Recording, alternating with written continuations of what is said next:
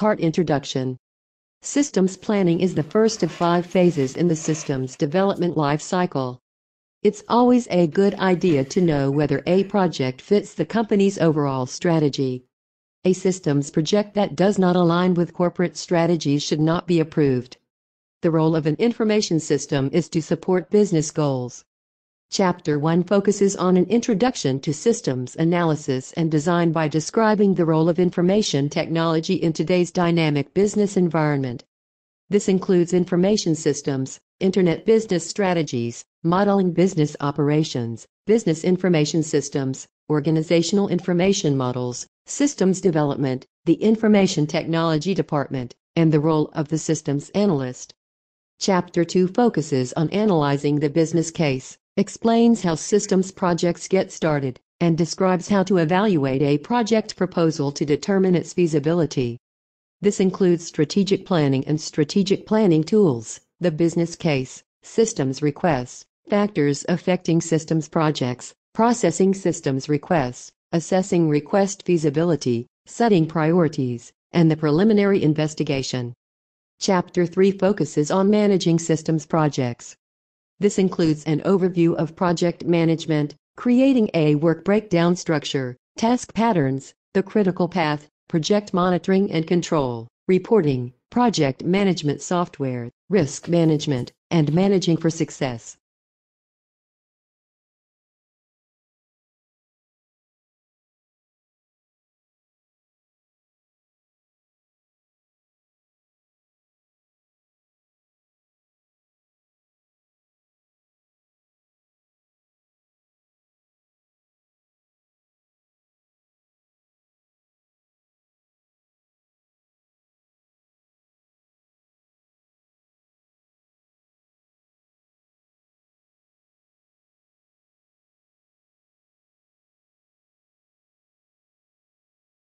Chapter Introduction. Chapter 12 describes system support and security tasks that continue throughout the useful life of the system. The system support and security phase begins when a system becomes operational and continues until the system reaches the end of its useful life. Throughout the development process, the objective has been to create an information system that is efficient, easy to use, and affordable. After delivering the system, the IT team focuses on support and maintenance tasks. Managing system support and security involves 3 main concerns: user expectations, system performance, and security requirements. The chapter includes 3 case and point discussion questions to help contextualize the concepts described in the text. There are 2 question of ethics scenarios in this chapter. The first scenario concerns known security vulnerabilities in a system and what should be done about them. The second scenario is about divulging personal information, social media, and free speech. Learning objectives. When you finish this chapter, you should be able to 1. Describe user support activities. 2. Define the 4 types of maintenance. 3. Explain 7 strategies and techniques for maintenance management. 4. Describe techniques for system performance management. 5. Explain system security concepts and common attacks against the system. 6. Explain 3 tasks related to risk management concepts.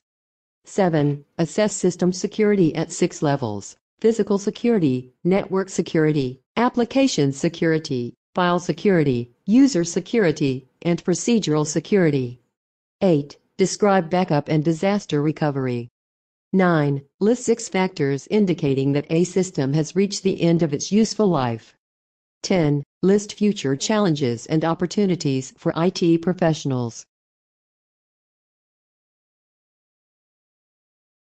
User support. A systems analyst is like an internal consultant who provides guidance, support, and training. Successful systems often need the most support because users want to learn the features, try all the capabilities, and discover how the system can help them perform their tasks. In most organizations, more than half of all IT department effort goes into supporting existing systems. Companies provide user support in many forms, including user training and a help desk to provide technical support and assistance. This help can be provided in-house or outsourced. User training. Chapter 11 describes the initial training that is performed when a new system is introduced. Additionally, new employees must be trained on the company's information systems. If significant changes take place in the existing system or if a new version is released, the IT department might develop a user training package. Depending on the nature of the changes, the package could include online support via email, a special website, a revision to the user guide, a training manual supplement, or formal training sessions. Training users about system changes is similar to initial training. The main objective is to show users how the system can help them perform their jobs. Help desks. As systems become more complex, users need constant support and guidance. To make data more accessible and to empower users, many IT departments create help desks. A help desk, also called a service desk, is a centralized resource staffed by IT professionals who provide users with the support they need to do their jobs. A help desk has three main objectives. 1. Show people how to use system resources more effectively. 2. Provide answers to technical or operational questions. And 3. Make users more productive by teaching them how to meet their own information needs. A help desk is the first place users turn when they need information or assistance. A help desk does not replace traditional IT maintenance and support activities. Instead, help desks enhance productivity and improve utilization of a company's information resources. Help desk representatives need strong interpersonal and technical skills plus a solid understanding of the business because they interact with users in many departments. A help desk should document carefully all inquiries, support tasks, and activity levels. The information can identify trends and common problems and can help build a technical support knowledge base. A help desk can boost its productivity by using remote control software, which allows IT staff to take over a user's workstation and provide support and troubleshooting. One example of such a software application is GoToMyPC by Citrix, shown in Figure 12-1. During a typical day, the help desk staff members might have to perform the following tasks. Show a user how to create a data query or report that displays specific business information. Resolve network access or password problems. Demonstrate an advanced feature of a system or a commercial package. Help a user recover damaged data. Offer tips for better operation. Explain an undocumented software feature. Show a user how to use web conferencing. Explain how to access the company's intranet or the internet. Assist a user in developing a simple database to track time spent on various projects. Answer questions about software licensing and upgrades. Provide information about system specifications and the cost of new hardware or software. Recommend a system solution that integrates data from different locations to solve a business problem. Provide hardware support by installing or reconfiguring devices such as scanners, printers, network cards, wireless devices, optical drives, backup devices, and multimedia systems. Show users how to maintain data consistency and integrity among a desktop computer, a notebook computer, and a handheld computer or smartphone. Troubleshoot software issues via remote control utilities. In addition to functioning as a valuable link between IT staff and users, the help desk is a central contact point for all IT maintenance activities. The help desk is where users report system problems, ask for maintenance, or submit new systems requests. A help desk can utilize many types of automated support, just as outside vendors do, including email responses, on-demand fax capability, an online knowledge base, frequently asked questions, FAQs, discussion groups, bulletin boards, and automated voicemail. Many vendors now provide a live chat feature for online visitors.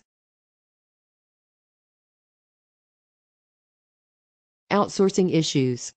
As discussed in Chapter 7, many firms outsource various aspects of application development. This trend also includes outsourcing IT support and help desks. As with most business decisions, outsourcing has pros and cons. Typically, the main reason for outsourcing is cost reduction. Offshore call centers can trim expenses and free up valuable human resources for product development. However, firms have learned that if tech support quality goes down, customers are likely to notice and might shop elsewhere. Critical factors might include phone wait times, support staff performance, and online support tools. The real question is whether a company can achieve the desired savings without endangering its reputation and customer base. Risks can be limited but only if a firm takes an active role in managing and monitoring support quality and consistency. Maintenance tasks. The system support and security phase is an important component of total cost of ownership, TCO, because ongoing maintenance expenses can determine the economic life of a system. Figure 12-2 shows a typical pattern of operational and maintenance expenses during the useful life of a system.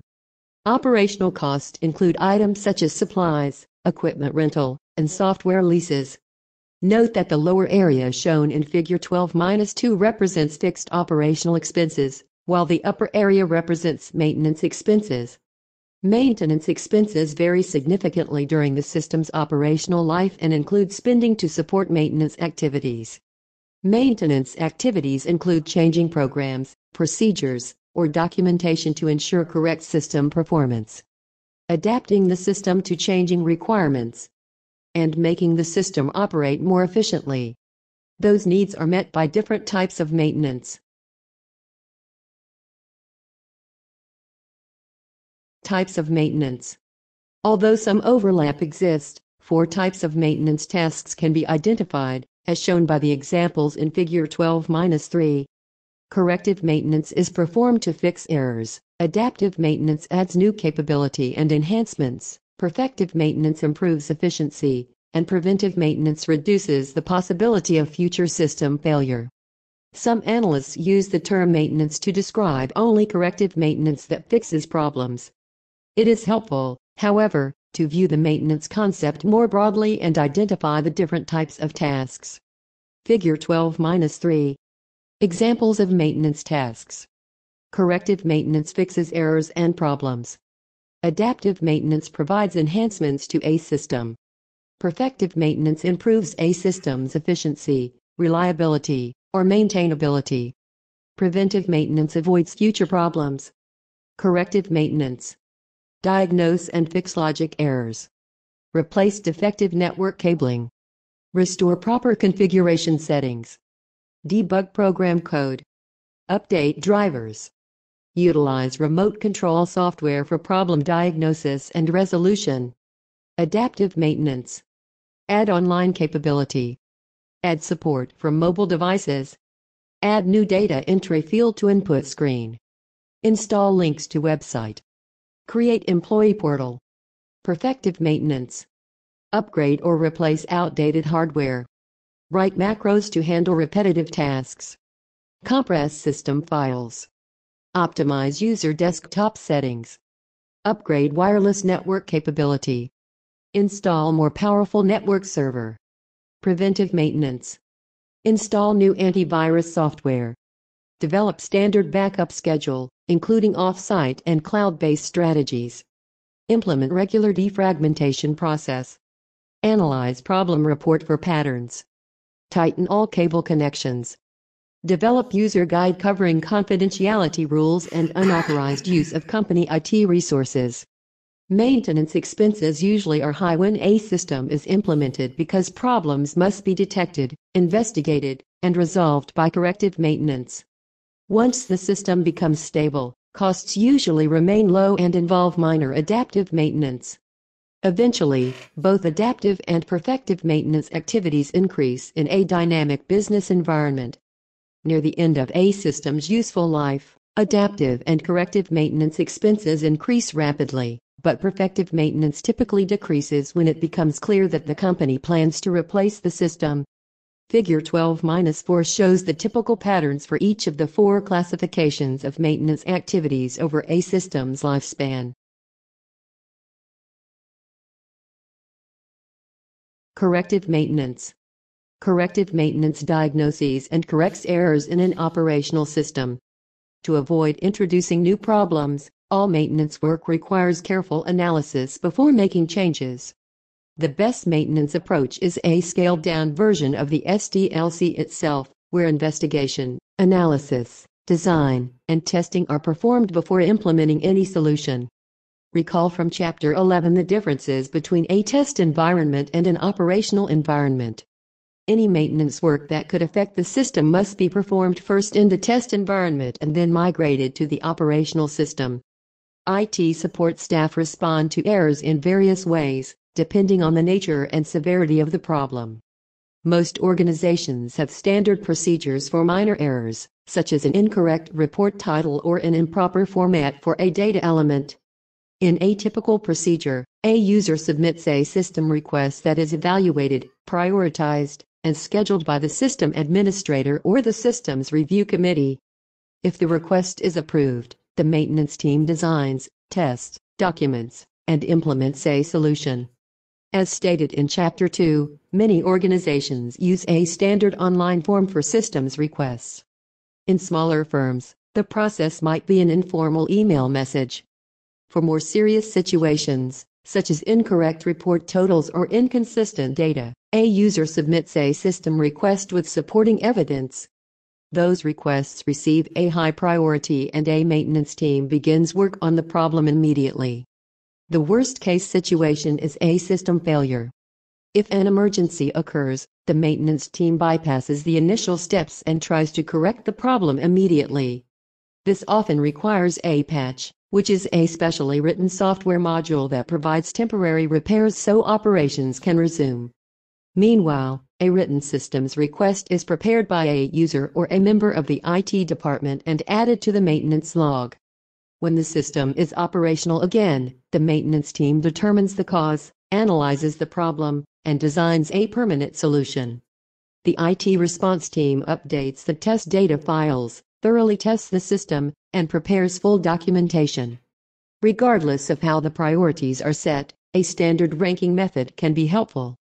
For example, Figure 12-5 shows a three-level framework for IT support potential impact. Figure 12-5. This three-level ranking framework for IT support considers potential impact and response urgency. The process of managing system support is described in more detail in Section 12.3, including an overview of maintenance tasks and a procedural flowchart. Adaptive maintenance. Adaptive maintenance adds enhancements to an operational system and makes the system easier to use. An enhancement is a new feature or capability. The need for adaptive maintenance usually arises from business environment changes such as new products or services, new manufacturing technology, or support for a new web-based operation. The procedure for minor adaptive maintenance is similar to routine corrective maintenance. A user submits a system request that is evaluated and prioritized by the system's review committee. A maintenance team then analyzes, designs, tests, and implements the enhancement. Although the procedures for the two types of maintenance are alike, adaptive maintenance requires more IT department resources than minor corrective maintenance. A major adaptive maintenance project is like a small-scale SDLC project because the development procedure is similar. Adaptive maintenance can be more difficult than new systems development because the enhancements must work within the constraints of an existing system. Perfective maintenance. Perfective maintenance involves changing an operational system to make it more efficient, reliable, or maintainable. Requests for corrective and adaptive maintenance normally come from users, while the IT department usually initiates perfective maintenance. During system operation, changes in user activity or data patterns can cause a decline in efficiency, and perfective maintenance might be needed to restore performance. When users are concerned about performance, it should be determined if a perfective maintenance project could improve response time and system efficiency. Perfective maintenance also can improve system reliability. For example, input problems might cause a program to terminate abnormally. By modifying the data entry process, errors can be highlighted, and users notified that they must enter proper data. When a system is easier to maintain, support is less costly and less risky. In many cases, a complex program can be simplified to improve maintainability. In many organizations, preventative maintenance is not performed frequently enough. Companies with limited resources often consider new systems development, adaptive maintenance, and corrective maintenance more important than preventative maintenance. Managers and users constantly request new projects, so few resources are available for preventative maintenance work. As a practical matter, preventative maintenance can be performed as part of another project. For example, if a new function must be added to a program, preventative maintenance can be included in the adaptive maintenance project. Preventative maintenance usually is cost-effective during the middle of the system's operational life. Early in systems operation, preventative maintenance usually is not needed. Later, preventative maintenance might be necessary but have a high cost. Preventative maintenance is less important if the company plans to discontinue the system. When performing preventative maintenance, analysts often use a technique called software reengineering. Software reengineering uses analytical techniques to identify potential quality and performance improvements in an information system. In that sense, software reengineering is similar to business process reengineering, which seeks to simplify operations, reduce costs, and improve quality. Programs that need a large number of maintenance changes usually are good candidates for reengineering. The more a program changes, the more likely it is to become inefficient and difficult to maintain. Detailed records of maintenance work can identify systems with a history of frequent corrective, adaptive, or preventative maintenance. Preventive maintenance. To avoid problems, preventive maintenance requires analysis of areas where trouble is likely to occur. Like preventative maintenance, the IT department normally initiates preventive maintenance. Preventive maintenance often results in increased user satisfaction, decreased downtime, and reduced TCO. Preventive maintenance competes for IT resources along with other projects and sometimes does not receive the high priority that it deserves.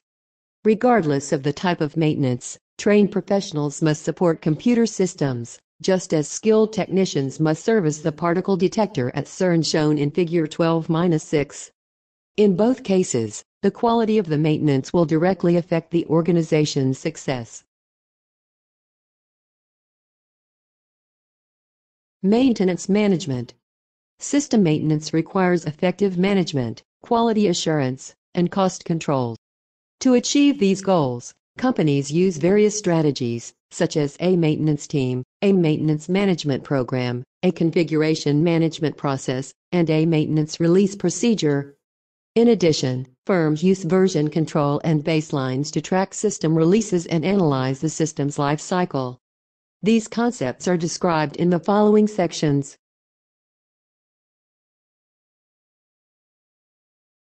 The maintenance team. A maintenance team includes a system administrator and one or more systems analysts and programmers. The system administrator should have solid technical expertise and experience in troubleshooting and configuring operating systems and hardware. Successful analysts need a strong IT background, solid analytical abilities, good communication skills, and an overall understanding of business operations. System administrator. A system administrator manages computer and network systems. A system administrator must work well under pressure, have good organizational and communication skills, and be able to understand and resolve complex issues in a limited time frame. In most organizations, a system administrator has primary responsibility for the operation, configuration, and security of one or more systems. The system administrator is responsible for routine maintenance and usually is authorized to take preventive action to avoid an immediate emergency, such as a server crash, network outage, security incident, or hardware failure. Systems analysts. Systems analysts assigned to a maintenance team are like skilled detectives who investigate and rapidly locate the source of a problem by using analysis and synthesis skills. Analysis means examining the whole in order to learn about the individual elements, while synthesis involves studying the parts to understand the overall system. In addition to strong technical skills, an analyst must have a solid grasp of business operations and functions. Analysts also need effective interpersonal and communication skills, and they must be creative, energetic, and eager for new knowledge. Programmers. In a small organization, a programmer might be expected to handle a wide variety of tasks, but in larger firms, programming work tends to be more specialized. For example, typical job titles include an applications programmer, who works on new systems development and maintenance; a systems programmer, who concentrates on operating systems software and utilities; and a database programmer, who focuses on creating and supporting large-scale database systems. Many IT departments also use a job title of programmer analyst to designate positions that require a combination of systems analysis and programming skills. Organizational issues.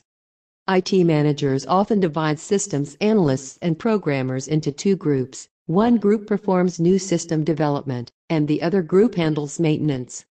Some organizations use a more flexible approach and assign IT staff members to various projects as they occur. By integrating development and support work, the people developing the system assume responsibility for maintaining it.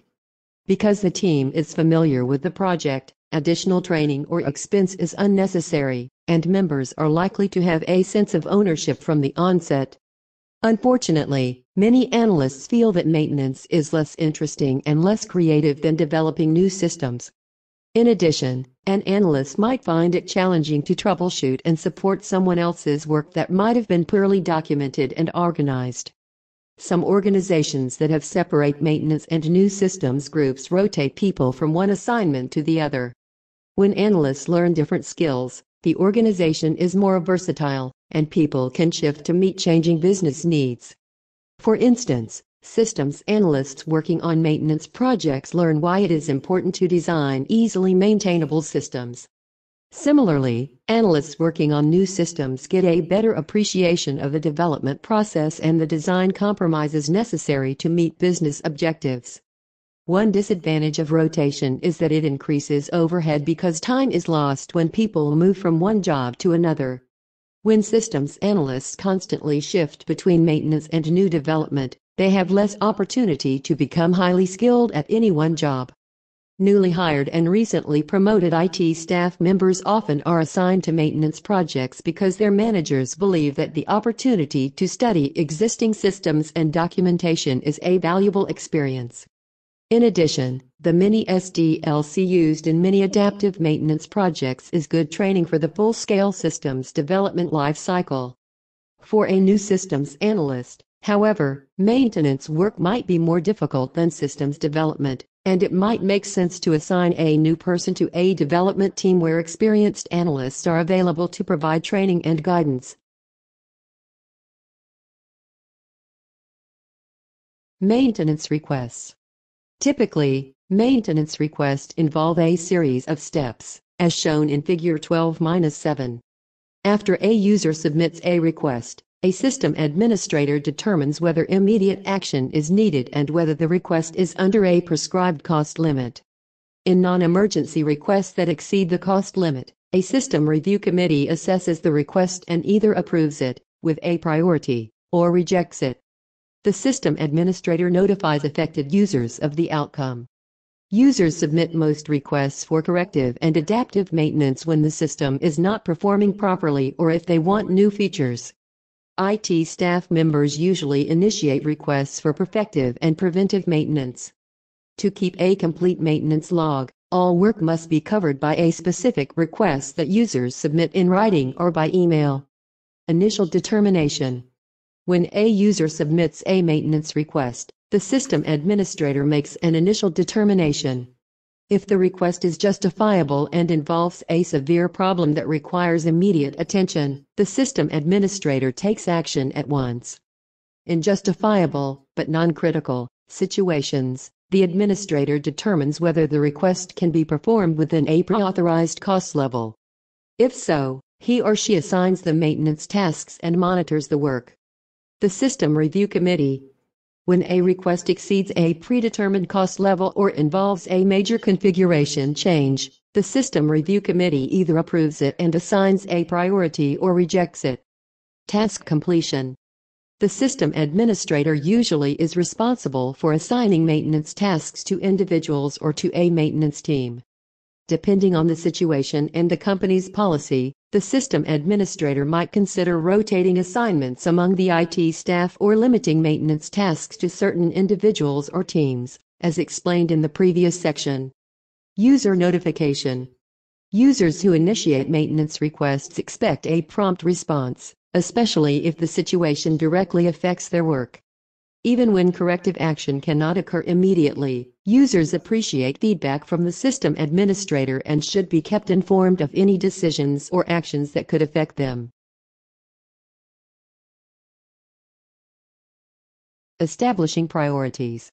In many companies, the System Review Committee separates maintenance and new development requests when setting priorities. In other organizations, all requests are considered together, and the most important project gets top priority, whether it is maintenance or new development.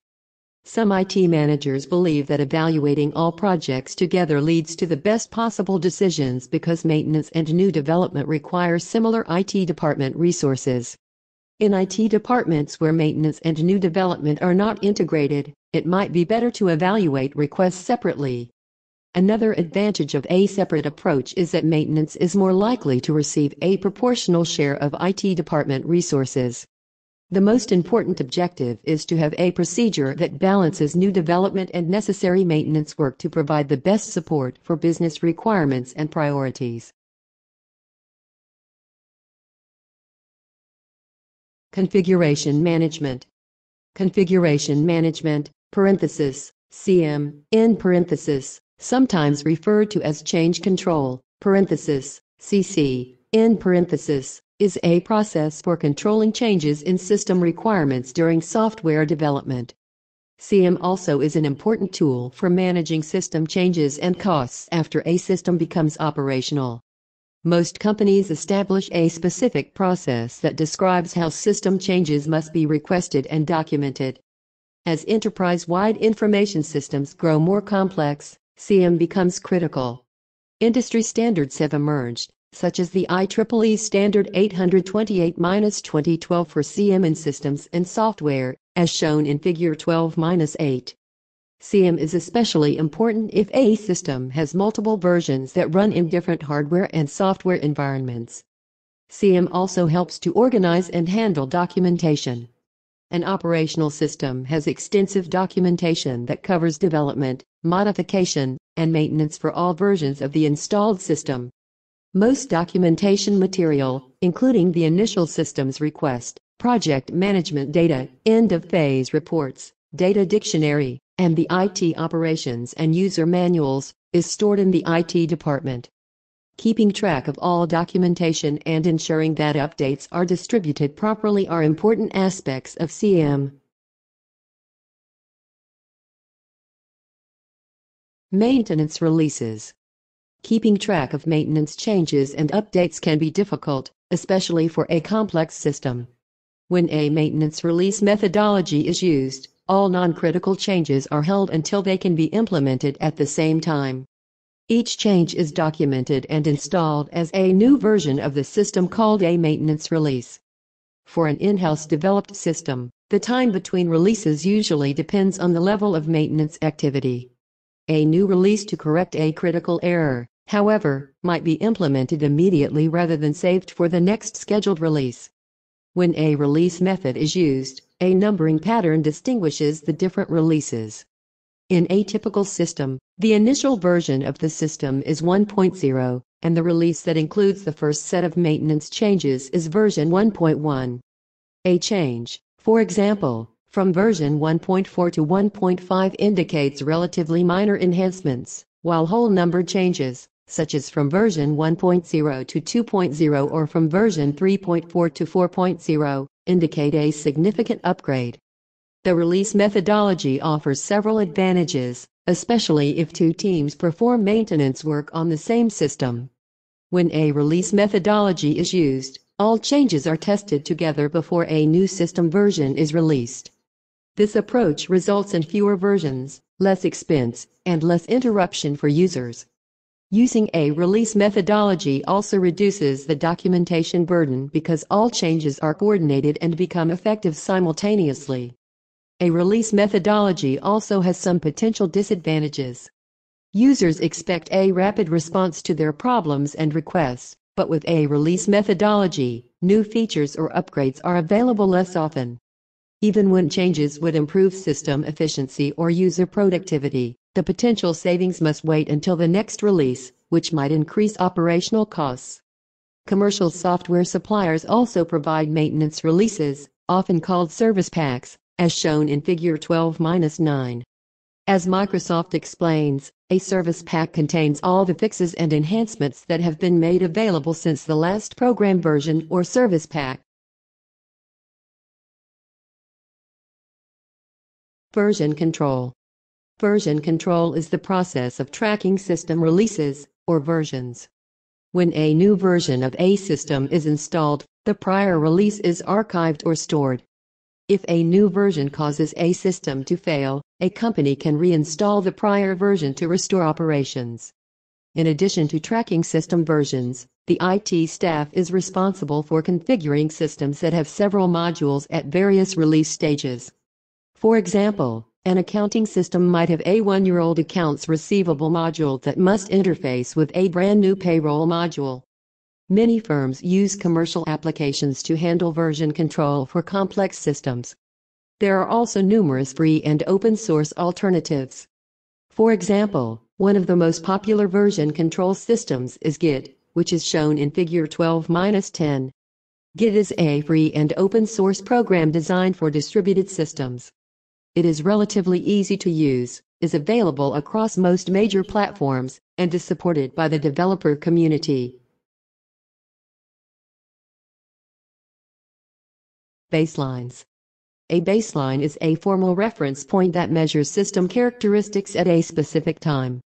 Systems analysts use baselines as yardsticks to document features and performance during the system's development process. The three types of baselines are functional, allocated, and product. The functional baseline is the configuration of the system documented at the beginning of the project. It consists of all the necessary system requirements and design constraints. The allocated baseline documents the system at the end of the design phase and identifies any changes since the functional baseline. The allocated baseline includes testing and verification of all system requirements and features. The product baseline describes the system at the beginning of system operation. The product baseline incorporates any changes made since the allocated baseline and includes the results of performance and acceptance tests for the operational system. System performance management. Years ago, when most firms used a central computer for processing data, it was relatively simple to manage a system and measure its efficiency. Today, companies use complex networks, client-server systems, and cloud computing environments to support business needs. A user at a client workstation often interacts with an information system that depends on other clients, servers, networks, and data located throughout the company. Rather than a single computer, it is the integration of all those components that determines the system's capability and performance. To ensure satisfactory support for business operations, the IT department must manage system faults and interruptions, measure system performance and workload, and anticipate future needs. In many situations, IT managers use automated software and case tools to help with these tasks. Automated tools can provide valuable assistance during the operation and support phases. Many case tools include system evaluation and maintenance features, such as the following: performance monitors that provide data on program execution times, program analyzers that scan source code, provide data element cross-reference information, and help evaluate the impact of a program change, interactive debugging analyzers that locate the source of a programming error, re-engineering tools, automated documentation capabilities, network activity monitors. Workload forecasting tools. In addition to case tools, spreadsheet and presentation software can be used to calculate trends, perform what-if analyses, and create attractive charts and graphs to display the results. Information technology planning is an essential part of the business planning process and often part of the presentations made to management. Fault management. No matter how well it is designed, every system will experience some problems, such as hardware failures, software errors, user mistakes, and power outages. A system administrator must detect and resolve operational problems as quickly as possible. That task, often called fault management, includes monitoring the system for signs of trouble, logging all system failures, diagnosing the problem, and applying corrective action. The more complex the system, the more difficult it can be to analyze symptoms and isolate a cause. In addition to addressing the immediate problem, it is important to evaluate performance patterns and trends. For example, the Activity Monitor application shown in Figure 12-11 runs on Apple's Mac OS X to display CPU, memory, energy, disk, and network activity of all running applications in real time. Similar programs, such as the Resource Monitor, are available on Windows. Fault management software can help identify underlying causes, speed up response time, and reduce service outages. Although system administrators must deal with system faults and interruptions as they arise, the best strategy is to prevent problems by monitoring system performance and workload. Performance and workload measurement. In e-business, slow performance can be as devastating as no performance at all. Network delays and application bottlenecks affect customer satisfaction, user productivity, and business results. In fact, many IT managers believe that network delays do more damage than actual stoppages because they occur more frequently and are difficult to predict, detect, and prevent. Customers expect reliable, fast response 24 hours a day, 7 days a week. To support that level of service, companies use performance management software. To measure system performance, many firms use benchmark testing, which uses a set of standard tests to evaluate system performance and capacity. In addition to benchmark testing, performance measurements, called metrics, can monitor the number of transactions processed in a given time period, the number of records accessed, and the volume of online data. Network performance metrics include response time, bandwidth, throughput, and turnaround time, among others. Response time. Response time is the overall time between a request for system activity and the delivery of the response. In the typical online environment, response time is measured from the instant the user presses the Enter key or clicks a mouse button until the requested screen display appears or printed output is ready. Response time is affected by the system design, capabilities, and processing methods. If the request involves network or internet access, response time is affected by data communication factors. Online users expect an immediate response, and they are frustrated by any apparent lag or delay. Of all performance measurements, response time is the one that users notice and complain about most. Bandwidth and throughput. Bandwidth and throughput are closely related terms, and many analysts use them interchangeably. Bandwidth describes the amount of data that the system can transfer in a fixed time period. Bandwidth requirements are expressed in bits per second. Depending on the system, bandwidth can be measured in kilobits per second, kbps, megabits per second, mbps, or gigabits per second, gbps. Analyzing bandwidth is similar to forecasting the hourly number of vehicles that will use a highway in order to determine the number of lanes required. Throughput measures actual system performance under specific circumstances and is affected by network loads and hardware efficiency. Like bandwidth, throughput is expressed as a data transfer rates, such as kbps, mbps, or gbps. Just as traffic jams delay highway traffic, throughput limitations can slow system performance and response time. That is especially true with graphics-intensive systems and web-based systems that are subject to internet-related conditions. In addition to the performance metrics explained in the previous section, system administrators measure many other performance characteristics. Although no standard set of metrics exists, several typical examples are as follows.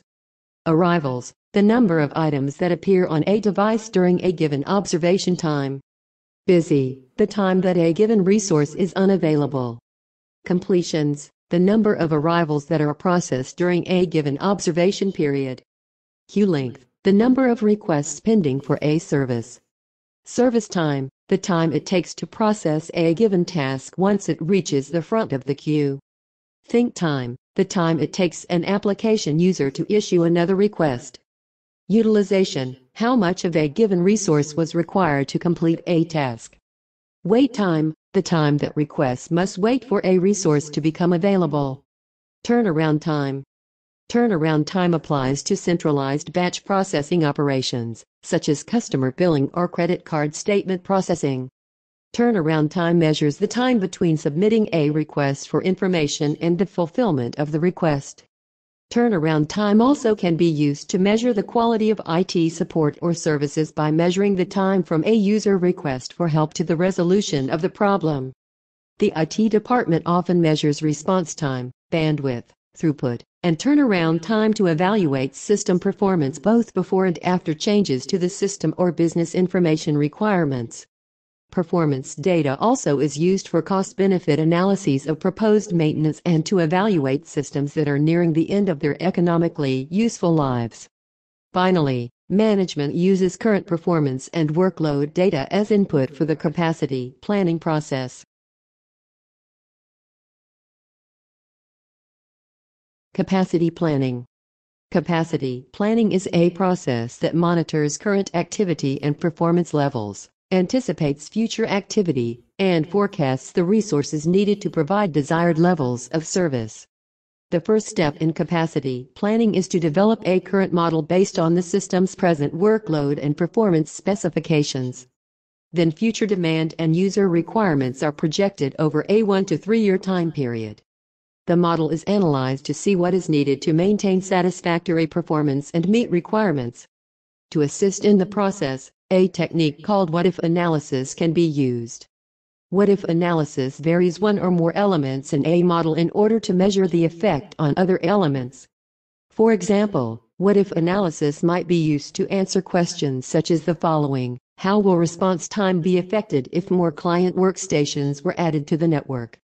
Will the client-server system be able to handle the growth in sales from the new website? What will be the effect on server throughput if more memory is added? Powerful spreadsheet tools also can assist in performing what-if analysis. For example, Microsoft Excel contains a feature called GoalSeek that determines what changes are necessary in one value to produce a specific result for another value.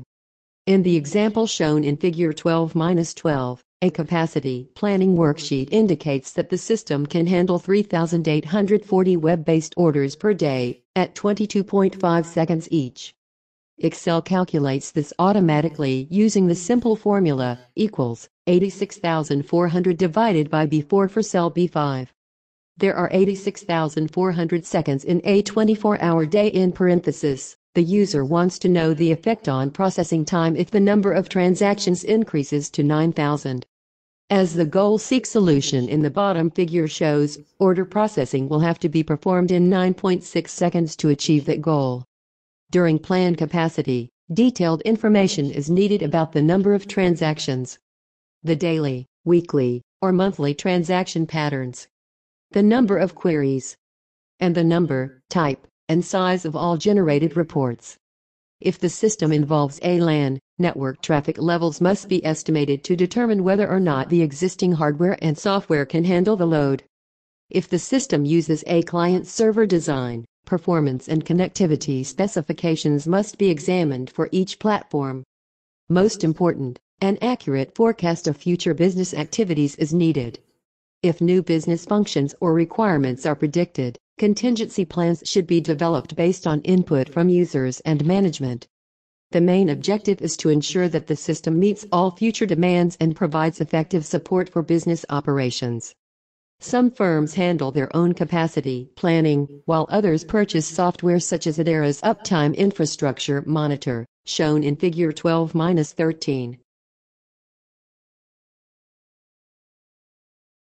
System security. Security is a vital part of every information system. Security protects the system and keeps it safe, free from danger, and reliable. In a global environment that includes many types of threats and attacks, security is more important than ever. This section includes a discussion of system security concepts, risk management, and common attacks against the system. System security concepts.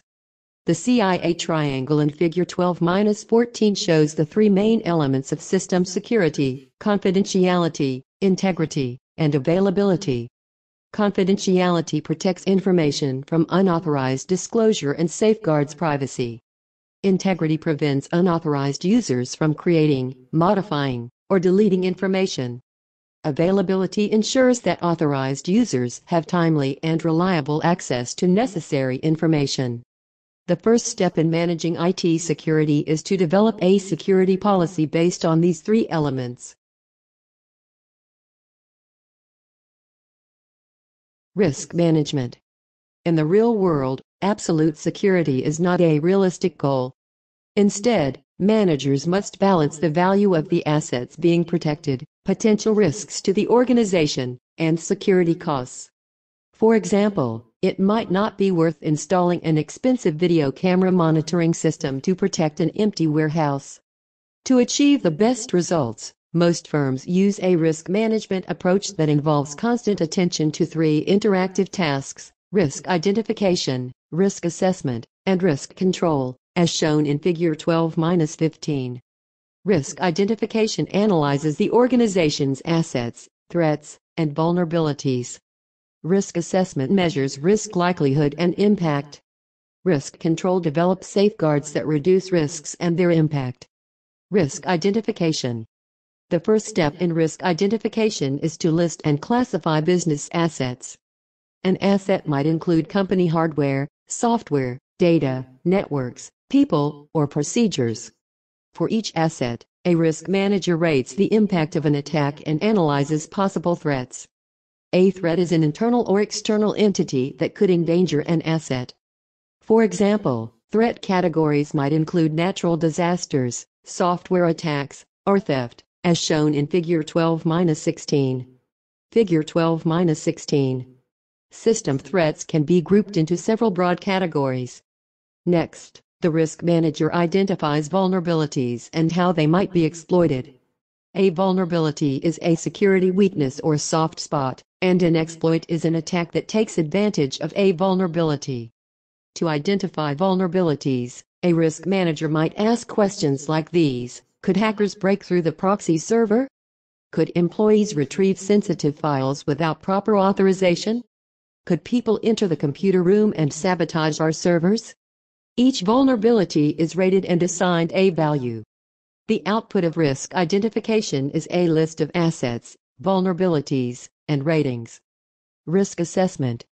In IT security terms, a risk is the impact of an attack multiplied by the likelihood of a vulnerability being exploited. For example, an impact value of 2 and a vulnerability rating of 10 would produce a risk of 20. On the other hand, an impact value of 5 and a vulnerability rating of 5 would produce a risk of 25. When risks are calculated and prioritized, critical risks will head the list. Although ratings can be subjective, the overall process provides a consistent approach and framework. Risk control. After risks are identified and assessed, they must be controlled. Control measures might include the following examples: we could place a firewall on the proxy server. We could assign permissions to sensitive files. We could install biometric devices to guard the computer room.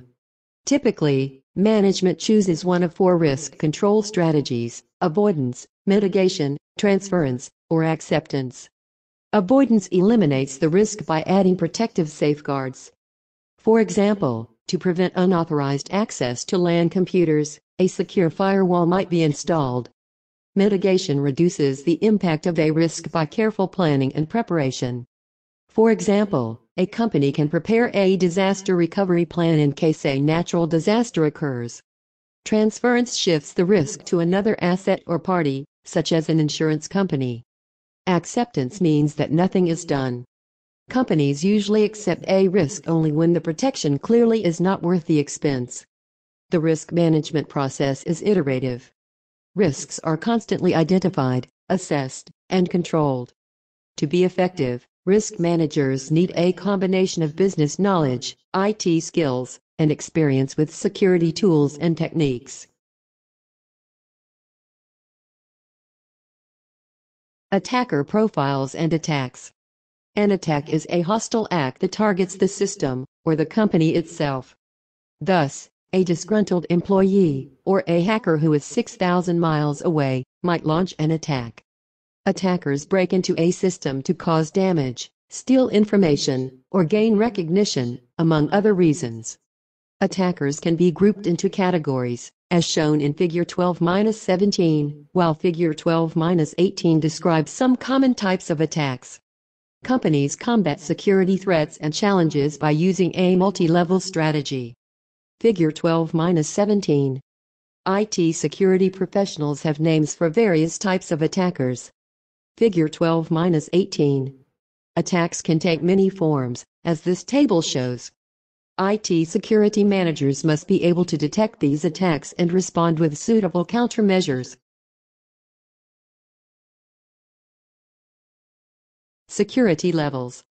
To provide system security, 6 separate but interrelated levels must be considered: physical security, network security, application security, file security, user security, and procedural security. Like the chain shown in Figure 12-19, system security is only as strong as the weakest link. The following sections describe these security levels and the issues that must be addressed. Top management often makes the final strategic and budget decisions regarding security, but systems analysts should understand the overall picture in order to make informed recommendations.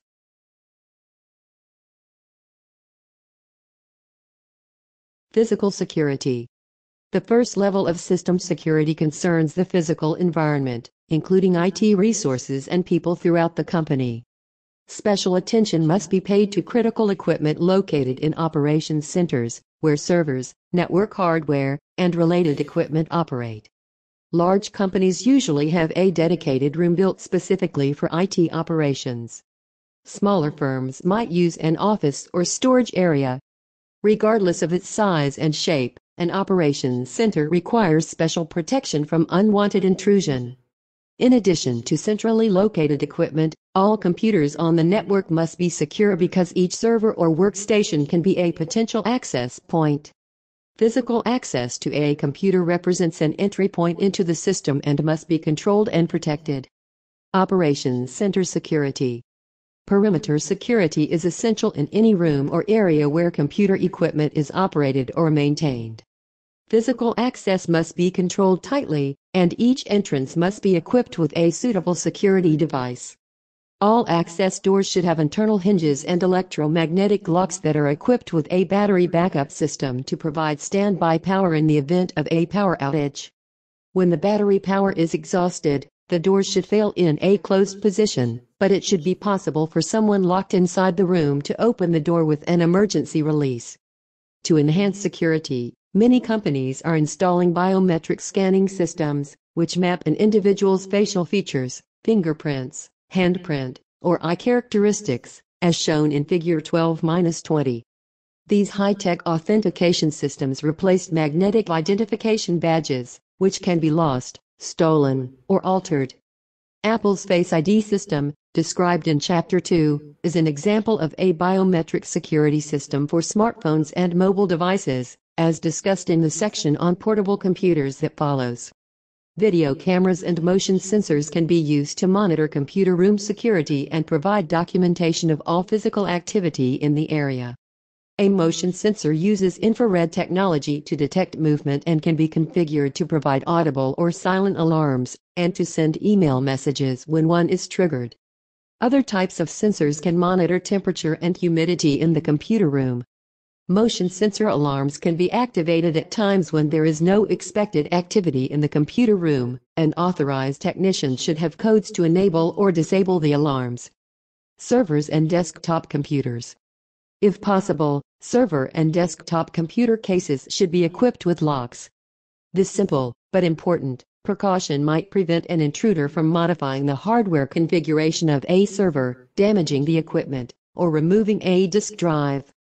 Server racks should be locked to avoid the unauthorized placement and retrieval of keystroke loggers. A keystroke logger is a device that can be inserted between a keyboard and a computer. Typically, the device resembles an ordinary cable plug, so it does not call attention to itself. The device can record everything that is typed into the keyboard, including passwords, while the system continues to function normally. Keystroke loggers can be used legitimately to monitor, back up, and restore a system, but if placed by an intruder, a keystroke logger represents a serious security threat.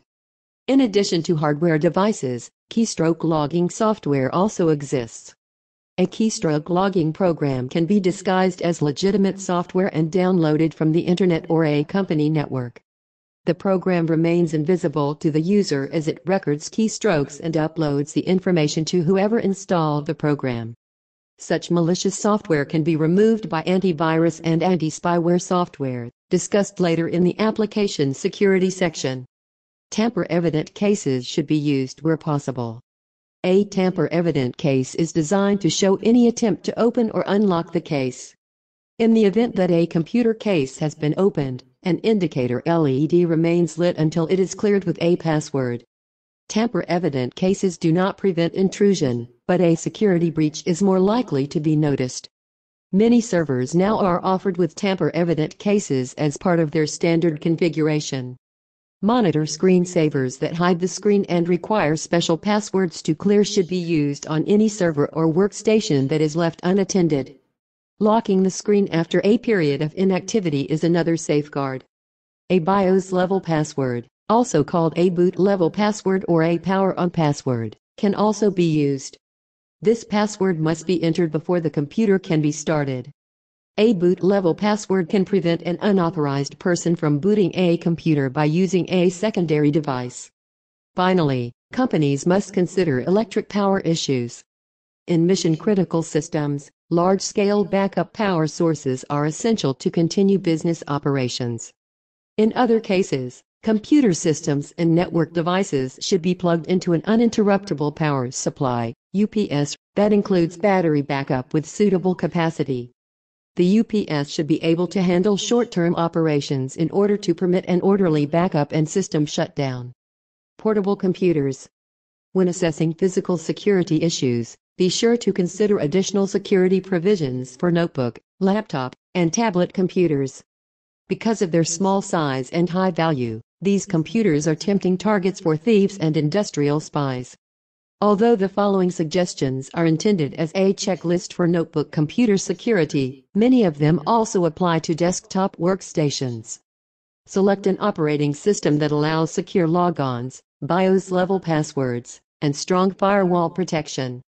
Log on and work with a user account that has limited privileges rather than an administrator account, and mask the administrator account by giving it a different name that would be hard for a casual intruder to guess. Mark or engrave the computer's case with the company name and address, or attach a tamper-proof Asset ID tag. Many hardware vendors allow corporate customers to add an Asset ID tag in the BIOS. For example, after powering up, the following message may appear: property of SCR Associates. Company use only. These measures might not discourage a professional thief, but might deter a casual thief, or at least make the computer relatively less desirable because it would be more difficult to use or resell. Security experts also recommend using a generic carrying case, such as an attaché case, rather than a custom carrying case that calls attention to itself and its contents. Consider devices that have a built-in fingerprint reader or facial recognition system. Many notebook computers have a universal security slot, USS, that can be fastened to a cable lock or laptop alarm. Again, while these precautions might not deter professional thieves, they might discourage and deter casual thieves. Back up all vital data before using the notebook computer outside the office. Save and transport highly sensitive data on removable media, such as a flash memory device, instead of the computer's hard drive. Use tracking software that directs the laptop to periodically contact a security tracking center. If the notebook is stolen, the call-in identifies the computer and its physical location. Armed with this information, the Security Tracking Center can alert law enforcement agencies and communications providers. Apple, Google, and Microsoft offer services to locate lost customer smartphones. The services also permit remote data wipe and factory reset of the devices. For example, Apple's Find My iPhone app is shown in Figure 12-21. Apple also provides a similar cloud-based service. While traveling, try to be alert to potential high-risk situations, where a thief, or thieves, might create a distraction and attempt to snatch the computer. These situations often occur in crowded, noisy places like airport baggage claim areas, rental car counters, and security checkpoints. Also, when traveling by car, store the computer in a trunk or lockable compartment where it will not be visible. Establish stringent password protection policies that require minimum length and complexity and set a limit on how many times an invalid password can be entered before the system locks itself down. In some situations, consider establishing file encryption policies to protect extremely sensitive files.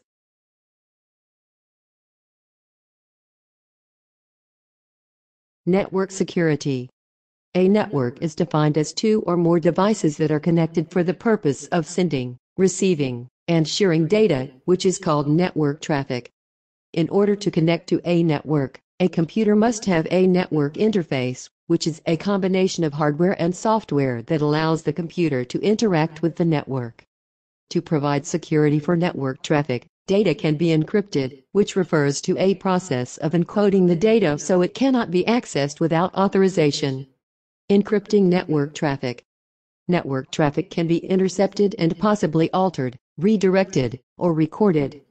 For example, if an unencrypted, or plain text, password or credit card number is transmitted over a network connection, it can be stolen. When the traffic is encrypted, it still is visible, but its content and purpose are masked. Two commonly used encryption techniques are private key encryption and public key encryption. Private key encryption is symmetric because a single key is used to encrypt and decrypt information.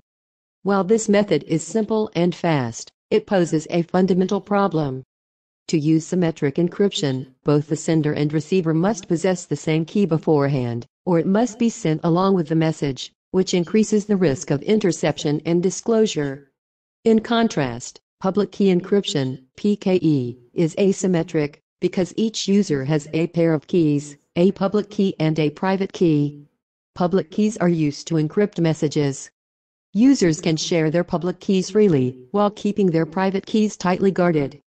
Any message encrypted with a user's public key can only be decrypted with that user's private key. This method is commonly used in secure online e-commerce systems. Wireless networks. As discussed in Chapter 10, wireless network security is a vital concern because wireless transmission is much more vulnerable than traffic on a wired network. However, if wireless traffic is encrypted, any data that is intercepted by an unintended recipient will be useless to the intruder. The earliest form of wireless security, called Wired Equivalent Privacy, WEP, required each wireless client to use a special, pre-shared key. Although many home and small office networks use this method, it provided relatively weak protection.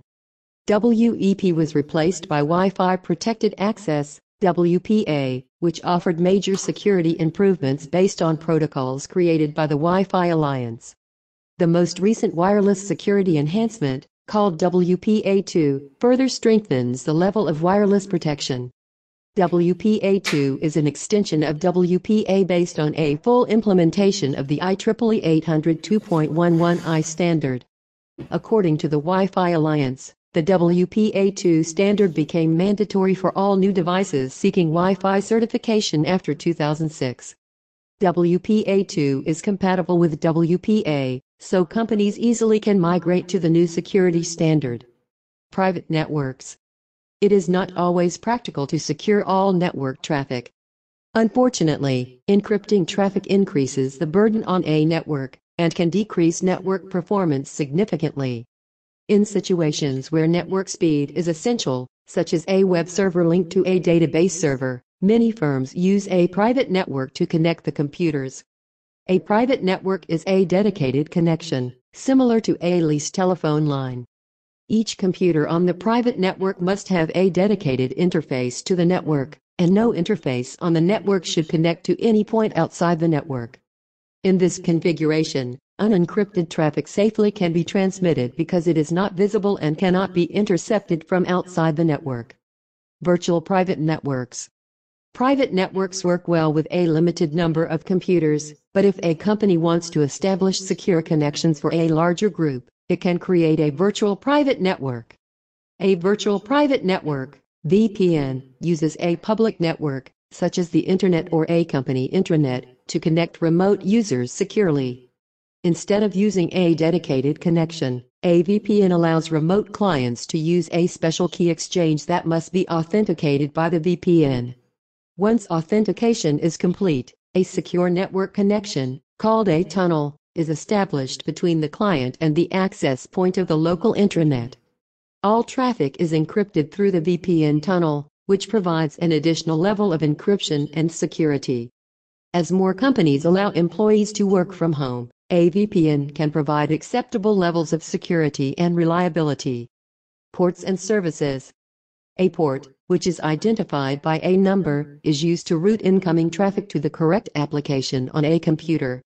In TCP/IP networks, such as the Internet, all traffic received by a computer contains a destination port. Because the destination port determines where the traffic will be routed, the computer sorts the traffic by port number, which is included in the transmitted data. An analogy might be a large apartment building with multiple mailboxes. Each mailbox has the same street address, but a different box number. Port security is critically important because an attacker could use an open port to gain access to the system. A service is an application that monitors, or listens on, a particular port. For example, a typical email application listens on port 25. Any traffic received by that port is routed to the email application. Services play an important role in computer security, and they can be affected by port scans and denial of service attacks. Port scans. Port scans attempt to detect the services running on a computer by trying to connect to various ports and recording the ports on which a connection was accepted. For example, the result of an open port 25 would indicate that a mail server is running. Port scans can be used to draw an accurate map of a network and pinpoint possible weaknesses. Denial of service. A denial of service, DOS, attack occurs when an attacking computer makes repeated requests to a service or services running on certain ports. Because the target computer has to respond to each request, it can become bogged down and fail to respond to legitimate requests.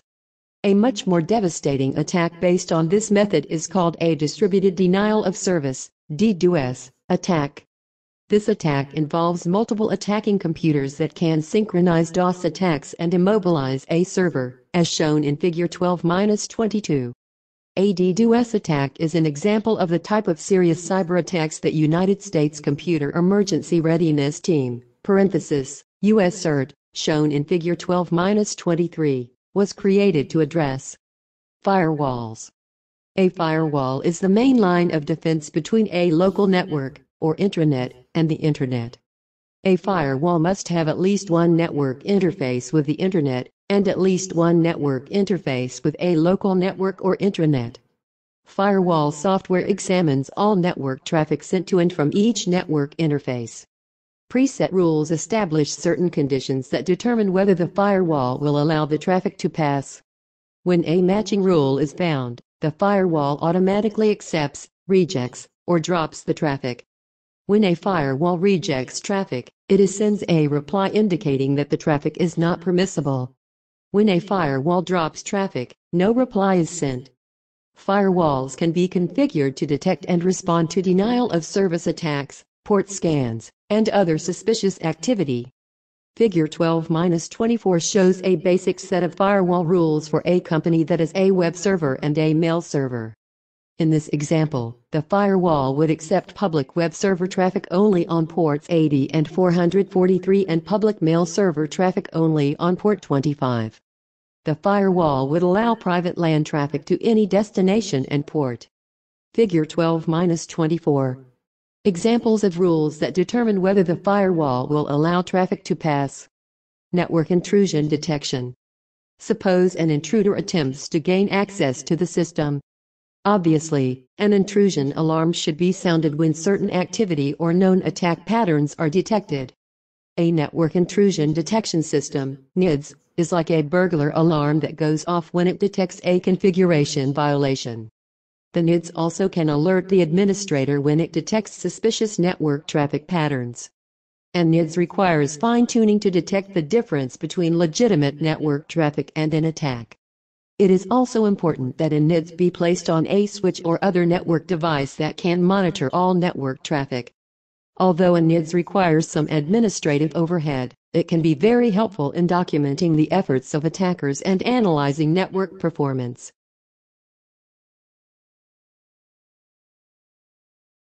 Application security. In addition to securing the computer room and shielding network traffic, it is necessary to protect all server-based applications. To do so, the analyst must analyze the application's functions, identify possible security concerns, and carefully study all available documentation.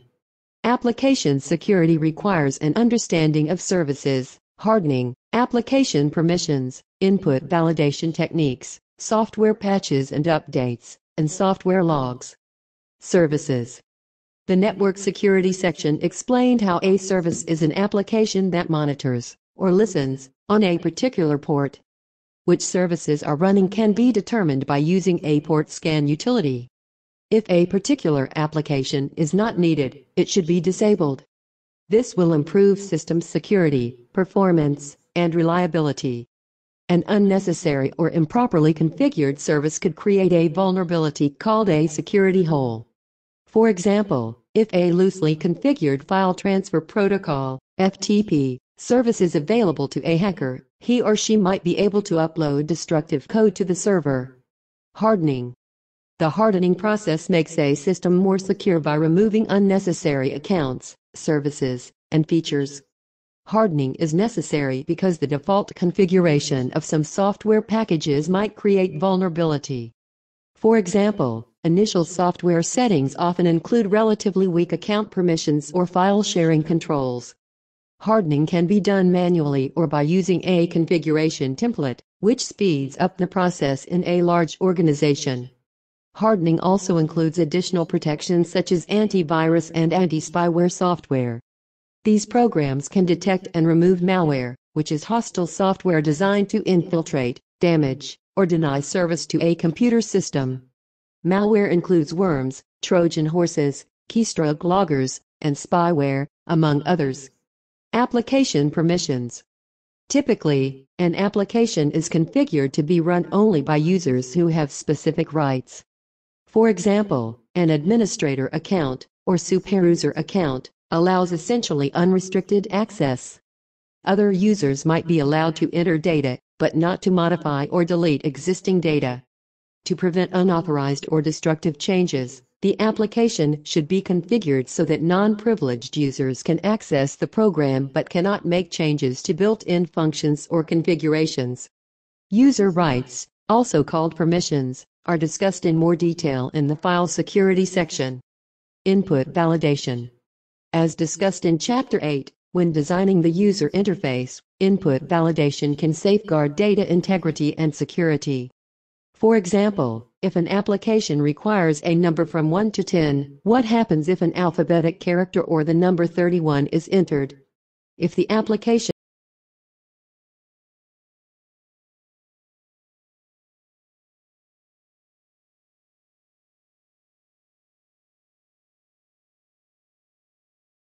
File security. Computer configuration settings. Users' personal information and other sensitive data are stored in files. The safety and protection of these files is a vital element in any computer security program, and a systems analyst needs to consider the importance of encryption or encoding files to make them unreadable by unauthorized users, and permissions, which can be assigned to individual users or to user groups. Encryption. As explained in the section on network security, encryption scrambles the contents of a file or document to protect it from unauthorized access. All corporate data must be protected, but encryption is especially important for sensitive materials such as personnel or financial records. User data can be encrypted using features built into most modern operating systems. Permissions. File security is based on establishing a set of permissions, which describe the rights a user has to a particular file or directory on a server. The most common permissions are read, write, and execute. Typical examples of permissions include the following. Read a file, the user can read the contents of the file. Write a file, the user can change the contents of the file. Execute a file, the user can run the file, if it is a program. Read a directory, the user can list the contents of the directory. Write a directory, the user can add and remove files in the directory. When assigning file permissions, a system administrator should ensure that each user has only the minimum permissions necessary to perform his or her work. Not more. In some firms, the system administrator has broad discretion in assigning these levels. In other companies, an appropriate level of management approval is required for any permissions above a standard user level. In any case, a well-documented and enforced permissions policy is necessary to promote file security and reduce system vulnerability. User groups. Individual users who need to collaborate and share files often request a higher level of permissions that would enable any of them to change file content. A better approach, from a system administrator's viewpoint, might be to create a user group, add specific users, and assign file permissions to the group, rather than to the individuals. Many firms use this approach because it allows a user's rights to be determined by his or her work responsibilities, rather than by job title or rank. If a person is transferred, he or she leaves certain groups and joins others that reflect current job duties.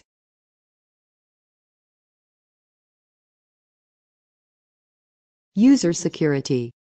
User security involves the identification of system users and consideration of user-related security issues. Regardless of other security precautions and features, security ultimately depends on system users and their habits, practices, and willingness to support security goals. Unfortunately, many system break-ins begin with a user account that is compromised in some way. Typically, an intruder accesses the system using the compromised account and may attempt a privilege escalation attack, which is an unauthorized attempt to increase permission levels. User security requires identity management, comprehensive password protection, defenses against social engineering, an effective means of overcoming user resistance, and consideration of new technologies. These topics are discussed in the following sections.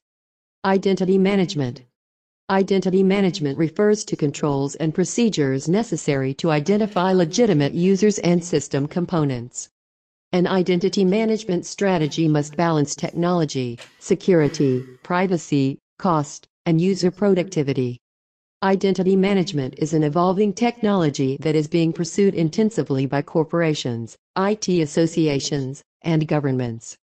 Gartner has described identity management as a set of electronic records that represent people, machines, devices, applications, and services. This definition suggests that not just users, but also each component in a system, must have a verifiable identity that is based on unique characteristics. For example, user authentication might be based on a combination of a password, a social security number, an employee number, a job title, and a physical location. Because of the devastating consequences of intrusion, IT managers should give top priority to identity management strategies and solutions. Password protection. As the section on physical security points out, a secure system must have a password policy that requires minimum length, complexity, and a limit on invalid login attempts. Although passwords are a key element in any security program, users often choose passwords that are easy to recall, and they sometimes resent having to remember complex passwords. For example, for several years in a row, one of the most common computer passwords has been 123,456, an unfortunate choice that is trivially easy to crack. As long as passwords are used, IT managers should insist on passwords that have a minimum length, require a combination of case-sensitive letters and numbers, and must be changed periodically. Unfortunately, any password can be compromised if a user writes it down and stores it in an easily accessible location such as a desk, a bulletin board, or under the keyboard. Several years ago, a hacker made headlines by gaining access to the email account of a political candidate. The intruder signed on as the candidate, requested a new password, guessed the answers to the security questions, and was able to enter the account. These actions were totally illegal and constituted a serious felony under federal law. Social engineering. Even if users are protecting and securing their passwords, an intruder might attempt to gain unauthorized access to a system using a tactic called social engineering. In a social engineering attack, an intruder uses social interaction to gain access to a computer system. For example, the intruder might pretend to be a new employee, an outside technician, or a journalist. Through a series of questions, the intruder tries to obtain the information that he or she needs to compromise the system. A common ploy is for the attacker to contact several people in the same organization and use some information from one source to gain credibility and entry to another source. An intruder also might contact the help desk and say, "Hi. This is Anna Dressler from accounting. I seem to have forgotten my password. Could you give me a new one?" Although this request might be legitimate, it also might be an attacker trying to access the system. A password never should be given based solely on this telephone call. The user should be required to provide further information to validate his or her identity, such as a unique employee ID, a telephone extension, and a company email address. One highly publicized form of social engineering is called pretexting, which is a method of obtaining personal information under false pretenses. Pretexting is commonly used as part of identity theft, wherein personal information or online credentials are stolen and used for illegal purposes. The Federal Trade Commission's Division of Privacy, Identity and Online Security has a section dedicated to helping consumers battle identity theft. The best way to combat social engineering attacks is with employee education, more training, and a high level of awareness during day-to-day operations. User resistance. Many users, including some senior managers, dislike tight security measures because the measures can be inconvenient and time-consuming. Systems analysts should remind users that the company owes the best possible security to its customers, who have entrusted personal information to the firm, to its employees, who also have personal information stored in company files, and to its shareholders, who expect the company to have a suitable, effective, and comprehensive security program that will safeguard company assets and resources. When users understand this overall commitment to security and feel that they are part of it, they are more likely to choose better passwords, be more alert to security issues, and contribute to the overall success of the company's security program. New technologies. In addition to traditional measures and biometric devices, new technologies can enhance security and prevent unauthorized access. For example, the security token shown in Figure 12-25 is a physical device that authenticates a legitimate user. Some firms provide employees with security tokens that generate a numeric validation code, which the employee enters in addition to his or her normal password. Unfortunately, new technology sometimes creates new risks. For example, a powerful search application can scan all of the files, documents, emails, chats, and stored web pages on a user's computer. Although this might provide a convenient way for users to locate and retrieve their data, it also can make it easier for an intruder to obtain private information, especially in a multi-user environment, because the program can recall and display almost anything stored on the computer.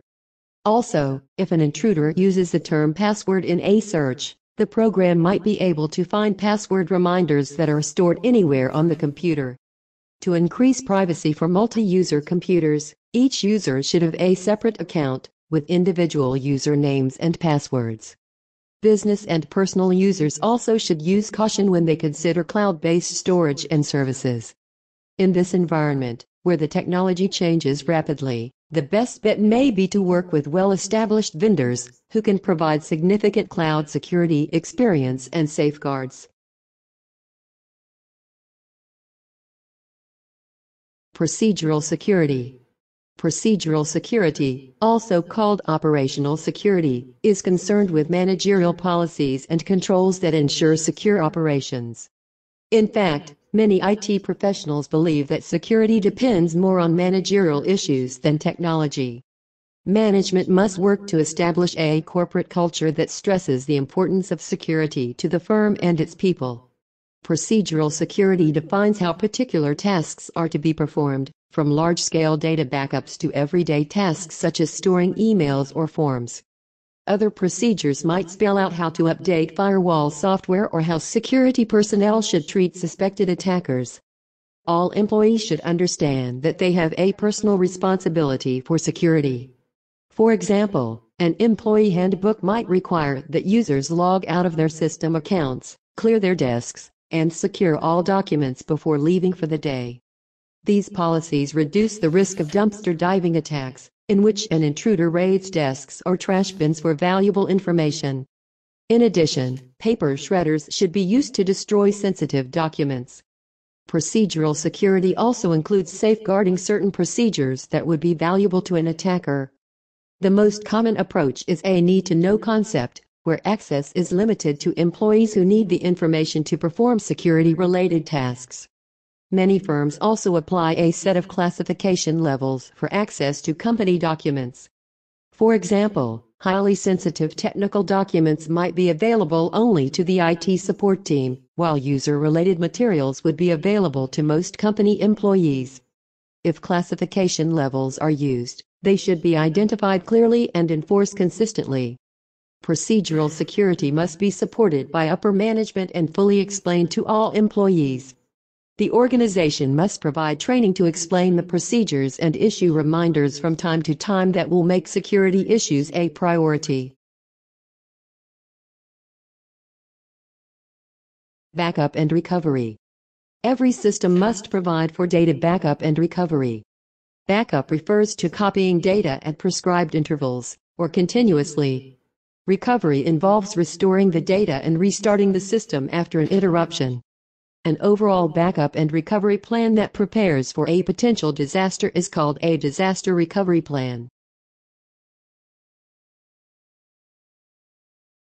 Global terrorism.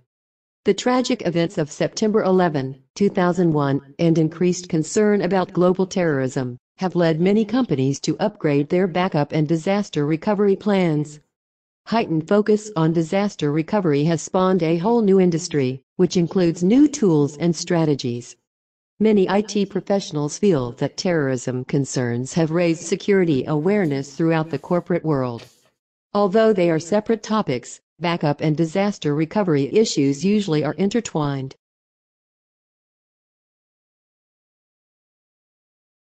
Backup policies. The cornerstone of business data protection is a backup policy, which contains detailed instructions and procedures. An effective backup policy can help a firm continue business operations and survive a catastrophe. The backup policy should specify backup media, backup types, and retention periods. Backup media.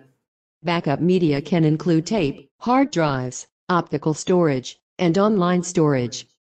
Physical backups must be carefully identified and stored in a secure location.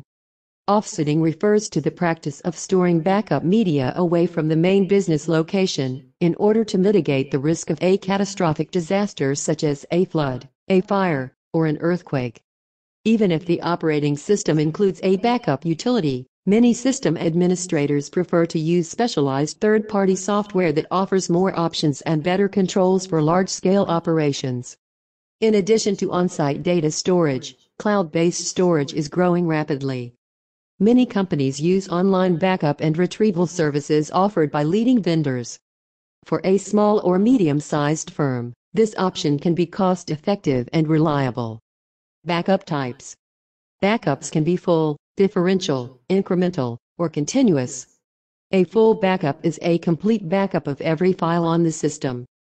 Frequent full backups are time-consuming and redundant if most files are unchanged since the last full backup.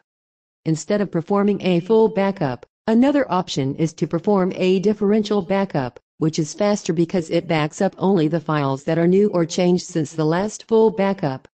To restore the data to its original state, the last full backup is restored first, and then the last differential backup is restored. Many IT managers believe that a combination of full and differential backups is the best option because it uses the least amount of storage space and is simple.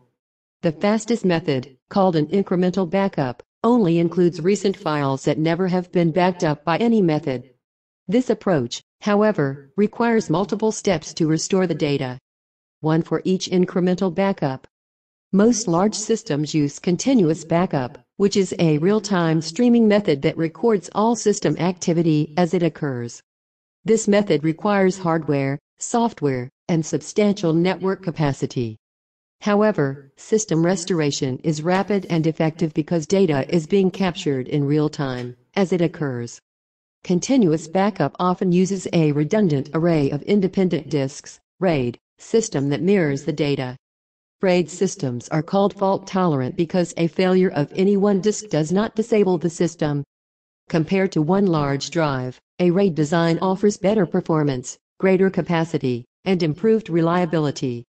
When installed on a server,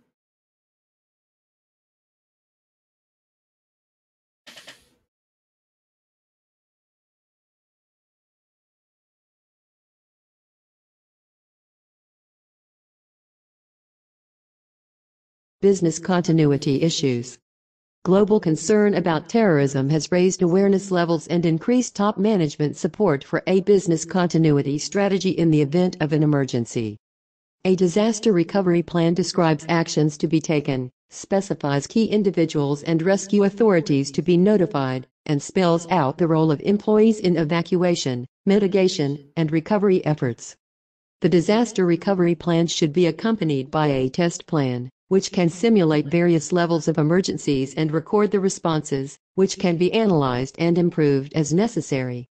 After personnel are safe, damage to company assets should be mitigated. The plan might require shutting down systems to prevent further data loss or moving physical assets to a secure location.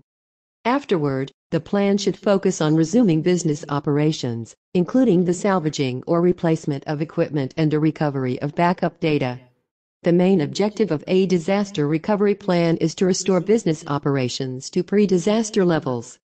Disaster recovery plans are often part of a larger business continuity plan, BCP, which goes beyond a recovery plan and defines how critical business functions can continue in the event of a major disruption. Some BCPs specify the use of a hot site. A hot site is an alternate IT location, anywhere in the world, that can support critical systems in the event of a power outage, system crash, or physical catastrophe. A hot site requires data replication, which means that any transaction on the primary system must be mirrored on the hot site. If the primary system becomes unavailable, the hot site will have the latest data and can function seamlessly, with no downtime. Although hot sites are attractive backup solutions, they are very expensive. However, a hot site provides the best insurance against major business interruptions. In addition to hot sites, business insurance can be important in a worst-case scenario. Although expensive, business insurance can offset the financial impact of system failure and business interruption. System retirement. At some point, every system becomes obsolete and is ripe for retirement. For example, in the 1960s, punched cards represented the cutting edge of data management. Data was stored by punching holes at various positions and was retrieved by machines that could sense the presence or absence of a punched hole. Most full-size cards stored only 80 characters, or bytes, so more than 12,000 cards would be needed to store a megabyte. Punched cards were even used as checks and utility bills. Today, this technology is obsolete. Constantly changing technology means that every system has a limited economic lifespan. Analysts and managers can anticipate system obsolescence in several ways, and it never should come as a complete surprise. A system becomes obsolete when it no longer supports user needs, or when the platform becomes outmoded. The most common reason for discontinuing a system is that it has reached the end of its economically useful life, as indicated by the following signs. The system's maintenance history indicates that adaptive and corrective maintenance are increasing steadily. Operational costs or execution times are increasing rapidly, and routine perfective maintenance does not reverse or slow the trend. A software package is available that provides the same or additional services faster, better, and less expensively than the current system. New technology offers a way to perform the same or additional functions more efficiently. Maintenance changes or additions are difficult and expensive to perform. Users request significant new features to support business requirements. Systems operation and support continue until a replacement system is installed. Toward the end of a system's operational life, users are unlikely to submit new requests for adaptive maintenance because they are looking forward to the new release. Similarly, the IT staff usually does not perform much perfective or preventive maintenance because the system will not be around long enough to justify the cost. A system in its final stages requires corrective maintenance only to keep the system operational. User satisfaction typically determines the lifespan of a system. The critical success factor for any system is whether or not it helps users achieve their operational and business goals. All negative feedback should be investigated and documented, because it can be the first signal of system obsolescence. At some point in a system's operational life, maintenance costs start to increase. Users begin to ask for more features and capability. New systems requests are submitted, and the SDLC begins again. Future challenges and opportunities. There is an old saying that the only constant in life is change. The same is true for information technology. Except that the rate of change in IT seems to increase every year. Rapid change can present numerous challenges to organizations and individuals, but it can also offer exciting new opportunities. The secret to success is to be ready for the changes that are bound to occur and be proactive, not reactive. No prudent professional would start a complex journey without a map and a plan. To navigate the future of information technology, companies require strategic plans, which were discussed in Chapter 2. An individual also needs a plan to reach to a specific goal or destination. This section discusses trends and predictions that will affect all IT professionals. To prepare for the challenges ahead, individuals will need to plan and develop their knowledge, skills, and credentials. Trends and predictions. Navigating an IT career can be compared to sailing a small ship in difficult seas. Even a very good captain with a clear map for guidance will be subjected to forces and circumstances that are sometimes beyond their control. What can be done is to understand these forces and try to prepare for them. Figure 12-27 describes the winds of change that may influence IT trends, including globalization, technology integration, service orientation, cloud computing, and the workplace of the future. Figure 12-27. Major trends and their impact on IT in general and on future systems analysts. In addition to the trends described in Figure 12-27, most firms will face economic, social, and political uncertainty.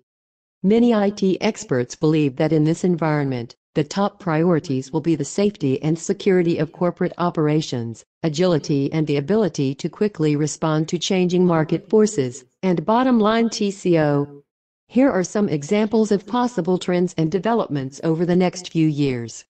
Cybercrime will increase significantly, with negative financial, social, and national security implications. Smartphones and tablets will become the dominant computing platform for most users, bypassing the traditional PC or laptop as the device of choice. Software as a Service, SaaS, will become the norm, which will affect business models and consumer costs as the industry moves from a purchase to a leasing model for computer applications. Cloud computing will become the principal computing infrastructure for the enterprise, which in turn will enable software as a service and lower TCO.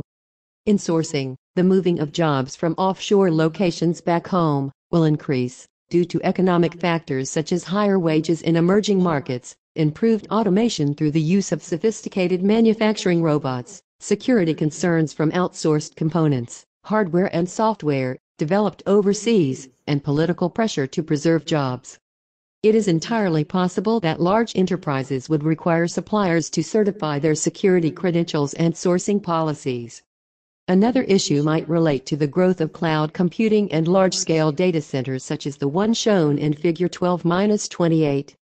Access controls and issues related to international law concerning ownership and surveillance of network activity between the data centers and customers around the world will become progressively more important as the digital life of companies and individuals are placed online. It's also possible that large enterprises will require suppliers to certify their green credentials and sourcing policies. One issue might relate to the explosion of data storage and server farms, such as the one shown in Figure 12-28.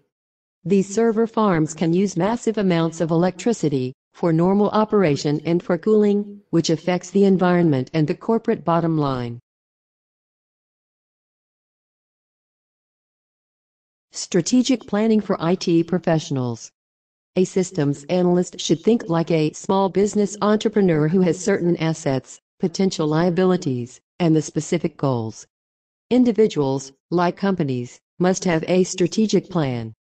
The starting point is to formulate an answer to the following question: have career goals been set for the next year, the next 3 years, and the next 5 years?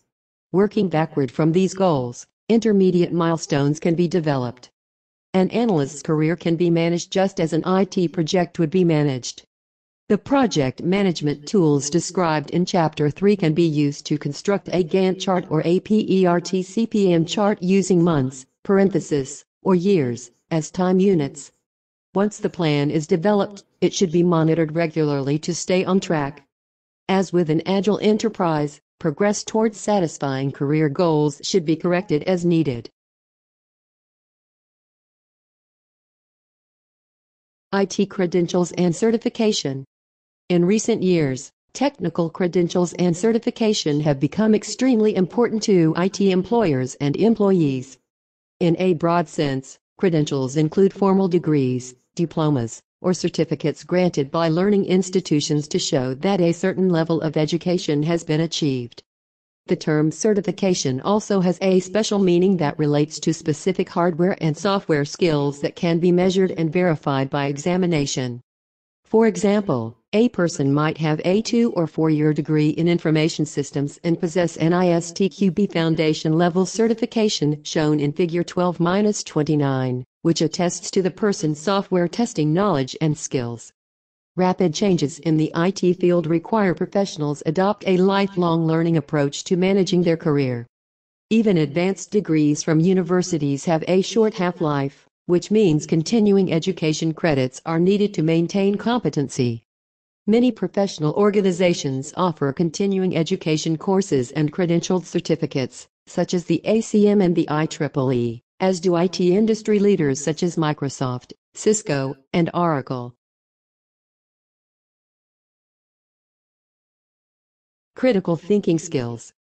In addition to technical skills, systems analysts must have soft skills, such as communications, interpersonal, and perceptive abilities. In fact, employers often lament the fact that their new hires are technically adept but lacking in these other areas. For a successful career, these areas must be mastered too, particularly for more senior leadership positions in the organization. IT professionals also need critical thinking skills to succeed in the workplace. Perhaps the most important skill taught to students in school is how to learn, so that they can adapt to dynamic environments later in their career. For example, it's not so important for developers to know the latest programming languages as it is for them to be able to learn a new programming language very quickly. The importance of critical thinking skills has been recognized for some time. They have been part of the higher cognitive levels of Bloom's taxonomy of learning objectives in education for many years. What has changed, particularly within information technology, is the relative importance of critical thinking skills for long-term career success. Our digital society is inundated with massive amounts of data. Data mining, sophisticated algorithms, and technical innovation are important, but the most valuable asset is an employee who can solve problems. The IT community has become interested in critical thinking skills that can help a person find, organize, analyze, and use the information that he or she needs on the job. Many employers now seek critical thinkers who can locate data, identify important facts, and apply their knowledge in real-world decisions.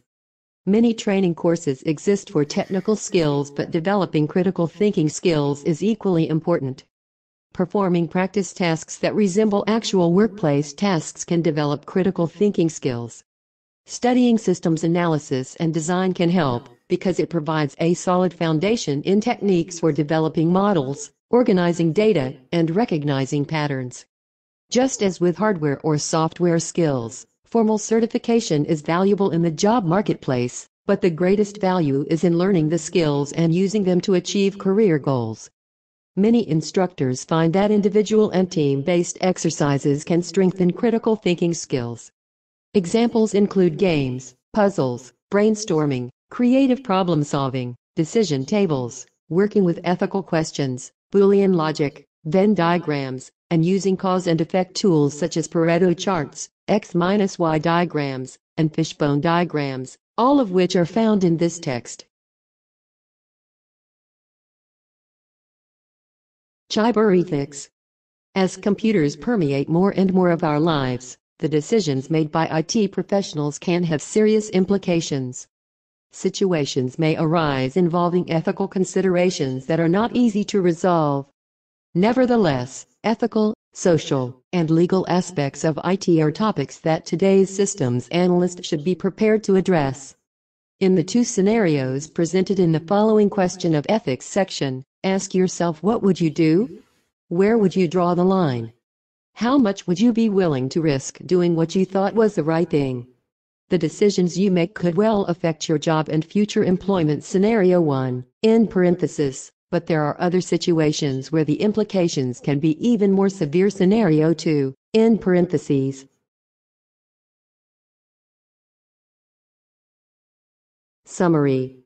System support and security cover the period from the implementation of an information system until the system no longer is used. A systems analyst's primary involvement with an operational system is to manage and solve user support requests. Corrective maintenance includes changes to correct errors. Adaptive maintenance satisfies new systems requirements, and perfective maintenance makes the system more efficient. Adaptive and perfective maintenance changes often are called enhancements. Preventive maintenance is performed to avoid future problems. The typical maintenance process resembles a miniature version of the system's development life cycle. A system request for maintenance work is submitted and evaluated. If it is accepted, the request is prioritized and scheduled for the IT group. The maintenance team then follows a logical progression of investigation, analysis, design, development, testing, and implementation.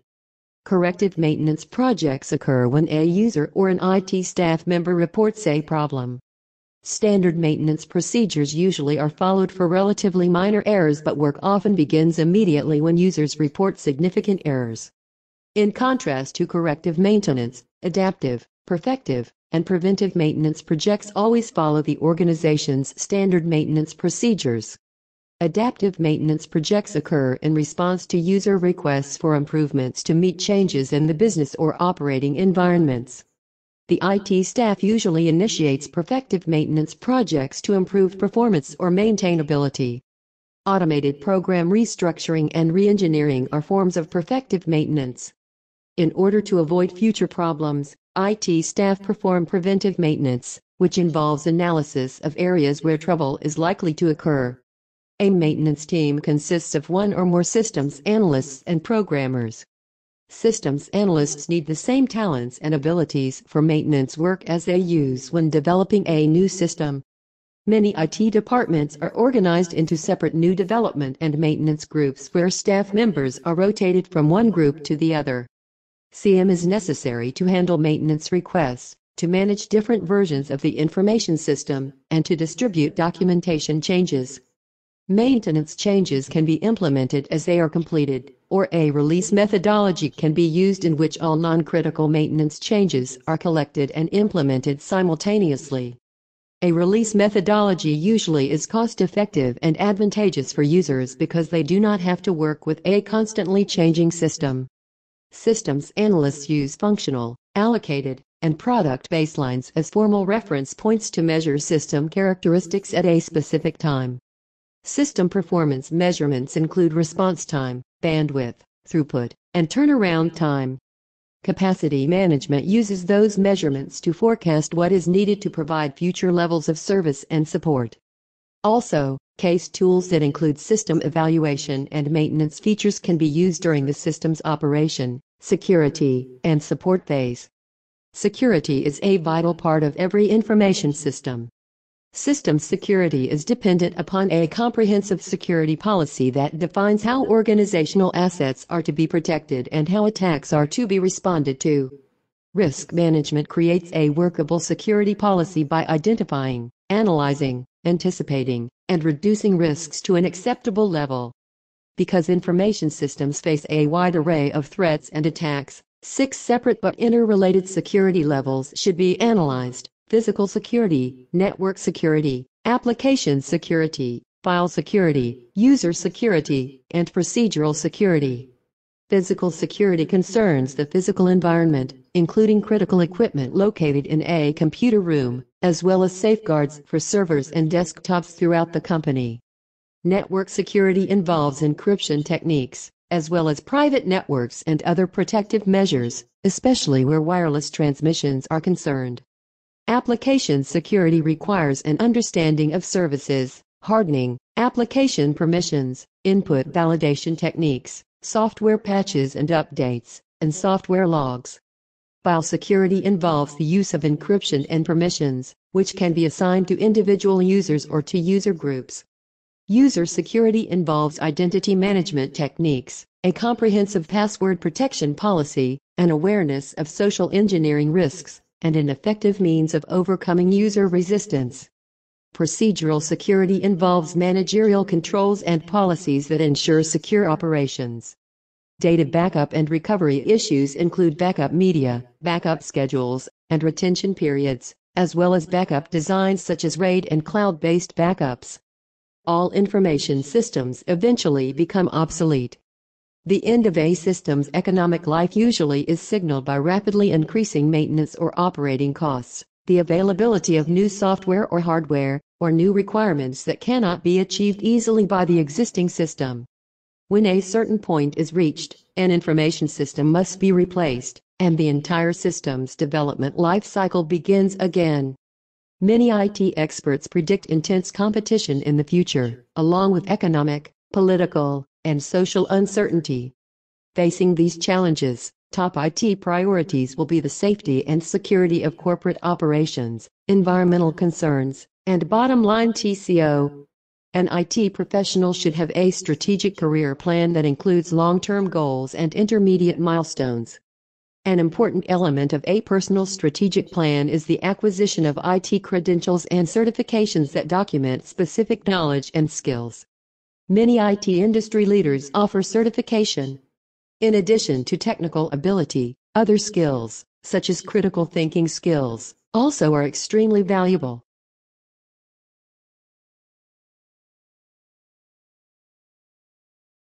Chapter Review.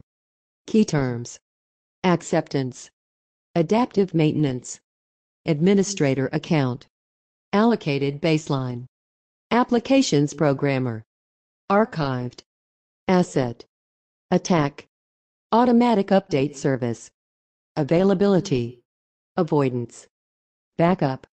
backup media, backup policy, bandwidth, baseline, benchmark testing, biometric scanning systems, BIOS level password, boot level password, business continuity plan, BCP, capacity planning, certification, change control, parenthesis, CC, in parenthesis, CIA triangle, confidentiality, configuration management, parenthesis, CM, in parenthesis, continuous backup, corrective maintenance, credentials, critical risks, critical thinking skills, data replication, database programmer, denial of service, DOS, differential backup, disaster recovery plan, distributed denial of service, DDoS, dumpster diving, encryption,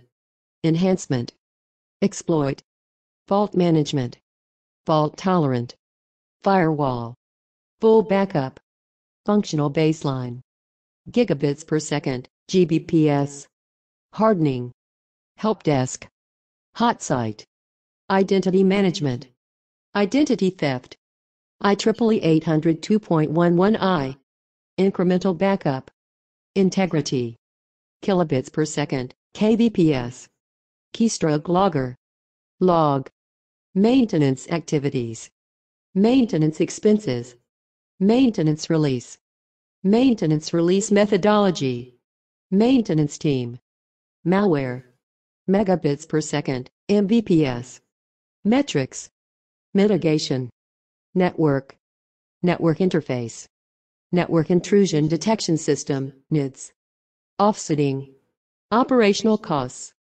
operational security, patch, perfective maintenance, permissions, plain text, port scans, power on password, pretexting, preventive maintenance, private key encryption, private network, privilege escalation attack, procedural security, product baseline, programmer analyst, public key encryption, PKE, redundant array of independent disks, RAID, recovery, remote control software, response time, retention period, risk assessment, risk control, risk